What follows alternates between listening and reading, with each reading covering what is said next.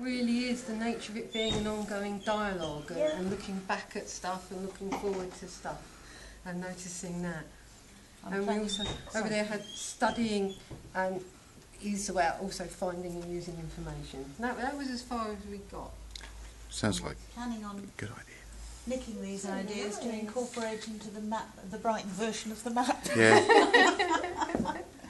Those are definitely ideas you can mash up together, can't you, and turn into a really nice resource. And it doesn't sound that expensive as well if you use Google Maps and free. And the thing is, if people want to access it in a systematic way, they could use the sidebar or the search box. But if not, they could go via the maps to various places of interest and absolutely get rooted into some of. The trouble with a lot of it is it's very formal at the moment, as you say, very corporate. And this would kind of have, you can work it through if you're a very organised, sequential person, but you can also do serendipity. And I just love that kind of.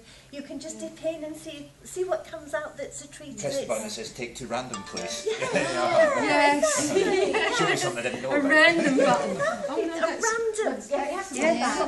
I do like that multi-use though, as a marketing tool as well. As you mentioned, not only is it useful for students and. That's a really nice idea. You know, you get a free coffee, or you know, there's a free Wi-Fi in the coffee shop round the corner. You know, there is something I forgot. I think it's called Scavenger. And do you know Scavenger? GPS thing on yes. your phone, isn't it? Yeah, I've never. You can get it. It allows you to create an app type thing for phones about a particular location. I haven't been able to test it because where I live in the country, I haven't got anyone who's made a Scavenger near enough to pick up. I keep meaning to do it when I'm in London, but it occurs to me that actually you could probably combine some of this and some of that with Scavenger. Do you know that?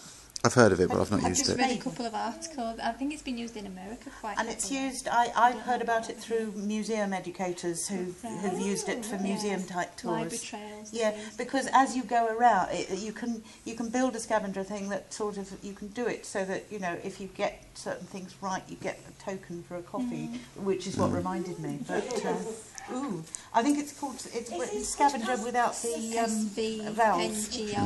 Yeah, and then people have got to rush. Thank you very much for coming to our session and sitting in the cold. I think that's above and beyond the call of duty with your scarf there and your gloves. And I think we should say thank you to Debbie and Sandra as well. Thank you for waking us up at the end.